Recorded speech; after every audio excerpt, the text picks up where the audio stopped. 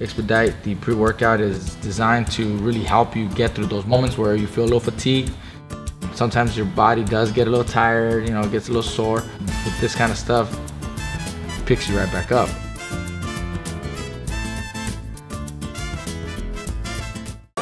Jair Martinez with Fight Hill TV. I'm here with Shawn Porter. Shawn, kind of a odd night of boxing, can't you say here?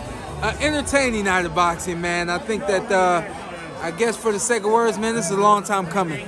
I think that Triller has something that the boxing world needs.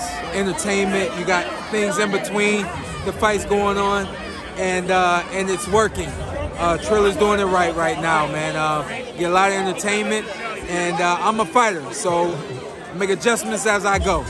I didn't know President Donald Trump would be here. Former President Donald Trump would be here. That happened. I thought I'd be working with Jim Lampley. That didn't happen. And I make the adjustments, go with it, smile, and do the best I can, man. I'm having a great time, and I think that this was a successful evening.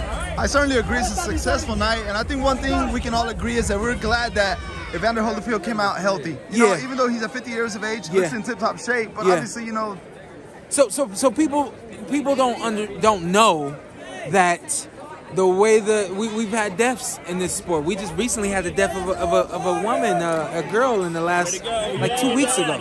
So to prevent that, it's better to stop a fight when a fighter is on his feet rather than when he's on the ground. And like I said, Evander, yes, you have an argument. You were on your feet. You have an argument. You were blocking. You weren't getting caught clean. But at the same time, I counted on air. Roughly 20 or so punches unanswered.